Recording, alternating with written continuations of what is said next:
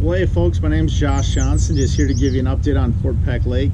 The spring's been awfully cold, weather's been pretty unstable, and with that comes some difficult fishing at times, but there's some really good fish to be caught out there for sure. If you're looking for numbers of walleye and good size walleye, and just general good fish activity, you're definitely going to want to go way upriver. You're going to notice on big reservoir systems there's going to be dramatic differences in water temperature, water color from one area of the lake to the next.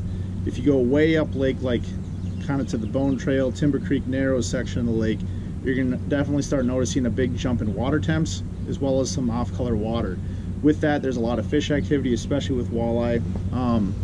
A good way to get, overall numbers of walleye out deeper, they've been kind of finicky, but especially kind of that 12 to 20 foot range, jigging with like 1/4 to 3/8 ounce jigs with like this is a jig with an underspin with a 3-inch gulp minnow, or a small hair jig with a 3-inch gulp minnow, has been productive for good eater size walleye. In addition to that, casting swim baits in those same depth ranges has been very productive for walleye as well. When it comes to bigger fish, bigger walleye, and then also big pike, smallmouth, casting shallow has been pretty key.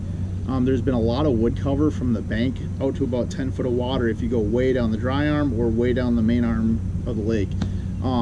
From the bank out to about 10 foot, there's a lot of that brush, and there's a section about 2 to 4 foot over top of that brush where you can work a bait, and there's been a lot of big fish utilizing that. Most of our big walleye have actually come during the afternoon or evenings shallow, whether it's in that brush or on boulder points, etc.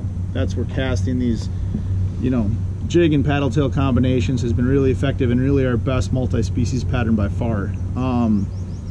So yeah, there's some great fishing to be had. The hardest part is usually almost getting started. If you are looking deeper, recommendation that I have is to graph out over really deep water, look for Cisco.